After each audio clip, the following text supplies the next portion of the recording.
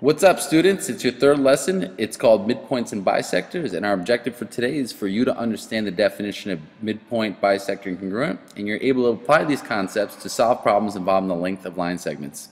Pretty cool, don't you think? I do. Let's start with some definitions, though. First thing, congruent. What does congruent mean? It means when two things are the same size, length, and shape. All right? Pretty much exactly the same. So for example, if I had a little line like this, all right, and it was 5 inches, and I had another little line that was exactly the same and 5 inches, these two would be congruent, right? They're the same size, length, and shape. I mean, my handwriting kind of sucks, so maybe not exactly, but you get the point. Two things that would not be congruent. Let's say I had a really big line, right, that was 10 inches, and then I had a really small one that was like 2. All right? So these would be not congruent. Now, to bisect is to cut in half. Okay? When you bisect something, is to cut in half. All right? Or two equal parts. Okay? Two equal parts. So an example of that, if I had, let's say, a cookie and I bisected it, that means I just cut it into two equal parts. So this is half, right? I got half over here and I got half the cookie over here. Now, something that wouldn't be bisected, let's say I had this piece of spaghetti and I cut it over here. Okay? This is my spaghetti and I cut it over, yeah. This doesn't cut into two equal halves, so that is not bisected. All right, that's my piece of spaghetti. So congruent segments. Well, let's just go. This is what we do in geometry. We have to learn how to kind of mark things, and I'll explain that more right now. Oh, dots on this. Now, two segments are congruent. When two segments are congruent, we mark. Okay, we mark that they are congruent or of equal length. Okay, with segment markings as shown below. So if two things are congruent, we just put these little scratch marks like this to say they're congruent. So since this has 2 and this has 2, I would say that AB is congruent to BC because the AB has these 2 marks and BC has those 2 marks. So these are congruent. Now if you look at this, they have the marks here. Oh, let me put these points in. They have the marks here, but they're not congruent, right? So this mark is not the same as this. This has 1, this has 2. So these aren't congruent. And if you look at it, this segment right here is much smaller than this one. So they're not congruent pieces. So here we're going to start writing congruent statements. And congruent statements are basically when you just say when two things are of equal size or shape. So I'm going to keep putting the points. So in this example, I know that ST and UV are congruent because they have these marks here. So the statement would be this: ST is congruent, which is just an equal sign with this little squiggle right here, to UV. All right? That tells me that they're the same length. ST is the same length as UV. That's what this tells me. I'm just going to put a little thing in there so we know this means same length. Okay? Now in this one, we actually know the lengths. We know that BC and AD are the same length. So we know they're congruent. So we're going to put little marks here. Let's mark them, okay? We know BC is congruent to AD, and we put the marks. We also knew BA is congruent to CD. So we're going to put marks here. Now we're not going to just put 1 now. We're going to actually put 2. Because if we only used 1, that would say that this is congruent to this, which it's not. So now we know that BC, all right, oh, let's put this in blue. BC is congruent to AD, all right, BC, which is 5 inches, is congruent to AD, and BA is congruent to CD, and that's over here, right? BA is congruent to CD. They're both the same length. Now we're going to kind of go the opposite direction now. We're going to mark this figure using the congruent statement. So we have the congruent statement now. We're going to mark this knowing that. Well, we know AB, which is here, okay, this part right here, we know AB is congruent to BC, which is over here. All right? So since I know AB is congruent to BC, we're going to put a line here. AB is congruent to BC. So I know the same length. I also know that AD is congruent to DC. So AD, which is up here, is congruent to DC, which is over here. So AD is congruent to DC. And I just put these two markings down because I know these two are congruent. And that's it. So let's move on to a midpoint. What is it? It's exactly what it sounds like. So it just means the middle point. Now, the formal definition is a midpoint is a point on a line that divides a line into two congruent segments, okay? And congruent, once again, means same length, right? So two segments of the same length. Let's look at a piece of wood, all right? Let's say B was our midpoint, right? It's right in the middle. And I knew that AB, this part of the wood, was 10 feet long, all right? If B is right in the middle, how long is this part of the wood? It's also 10 feet, right? Because it's right in the middle. 10 feet this way, 10 feet this way. So we would say that they're congruent, and I'd draw like those congruent lines through it.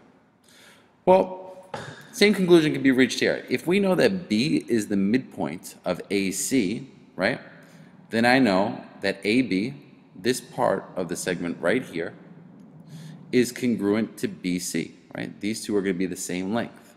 And the way we would write that is, as you see right here, AB is congruent to BC.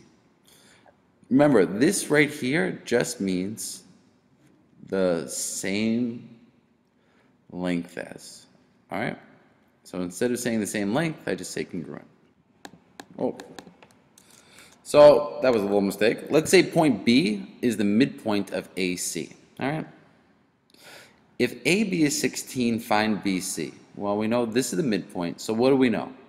We know that AB, this line segment right over here, is congruent to BC, right? These are going to be the same exact length.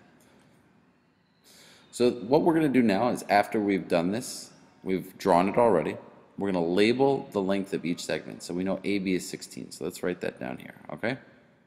The next thing we do is going to write a congruence statement. And the congruence statement is this. We know AB, all right, line segment AB is congruent to line segment BC. That's this guy right here. We substitute the known values. So if I know that AB is 16, I'm just going to write that here. And we know 16 is equal to the length of BC. And that is how you solve this guy. So the length of BC, line segment BC, is just 16. Because if this is 16, then we know this has to be 16. Because B is the midpoint, cut it in half. You got it. Next part. If D is the midpoint of EF, and we know that ED equals 5x and DF equals 10, we want to find the length, the value of x. Well, the first thing to do is once again draw it, okay? It's not drawn for us this time, so let's draw it. So we have this, all right? And we have a midpoint. So right in the middle right here, this is D. And that is the midpoint of E and F. All right? We know ED is 5x, and we know DF is equal to 10. And also, we know that since D is the midpoint, ED is congruent to EF, and so we write those marks in. So now that we've labeled the length of each segment, we're going to write our congruence statement, all right? And that is that ED, this line segment right here, ED,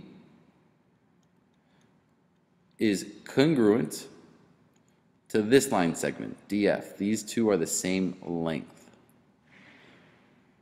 To solve this, now we're just going to put in the known values. So we know that ED is equal to 5x, and we know DF is equal to 10. And now we have an equation. Now if you could solve this, go ahead, solve it yourself. But if you don't know how to, come watch as I solve for x. So what we're going to do is what we did last lesson. You draw a line down the middle, okay? Line over here. And this is the side with the variables, and this is the constants. Remember, constants are numbers. To solve for x, we're going to have to move all the numbers over to the side for numbers. To do that, we need the opposite operation. To move a number to the opposite side of this line, we need the opposite operation. So this is 5 times x. To solve for x, we're going to have to divide both sides by 5, because division is the opposite of multiplication. When I do that, these 5's cancel out, and I get x is equal to 10 divided by 5, which is 2. And that is how it's done. X is equal to 2. And does that make sense? Well, 5 times 2 equals 10, and this is 10, and they're the same. So, yup, we did it. Moving on to segment bisectors. What are they? What do they do? A segment bisector cuts a line segment into 2 congruent parts and passes through the midpoint. All right, now it might be easier just to look at it. So EF right here would be considered the segment bisector if it cut it in half. Well, let's see. If EF is the bisector of AC, so this line bisects AC. Remember, bisect means cut into 2 equal parts. What can we conclude? Well, since it cut AC into 2 equal parts, we know that AB, this segment right here, is congruent to BC, this segment here. All right? And we marked it, and now we just write a congruence statement. So we know that AB is congruent to BC. These are going to be the same length. So if this was 15, we know this is also 15. All right. 2. If DB is the bisector of AC, so this is DB. You know what? I want to try this highlighter function. Ooh. So if DB is the bisector of AC. So DB is the bisector of AC. What can we conclude? Well, we know when we bisect something, it cuts it in half. All right? So what we know is that DB bisects or cuts in half AC. So we know AB is congruent to BC, right? DB cut in half, those are 2 equal to each other. So to write our congruence statement, all we have to say is that, let's get out of this mode. Oh, nope, I want to go to pen. We know that AB is congruent to BC. Nice. Now finally, if MR equals 10 and RO equals 10, then what can we conclude? Well, there's a few things we conclude. One, we know that MR is congruent to RO, right? They're the same length. So that's an easy one. So we'll say that MR is congruent to RO. They're the same length. That's how we say that. Now here's the harder part. We see that R is in the middle here, so we also know that R must be the midpoint. Is the midpoint, right? Because it's in the middle. R is the midpoint. And finally, since this line PN passes through R, which is the midpoint, we know that line segment PN, all right, let me write it like that, is the bisector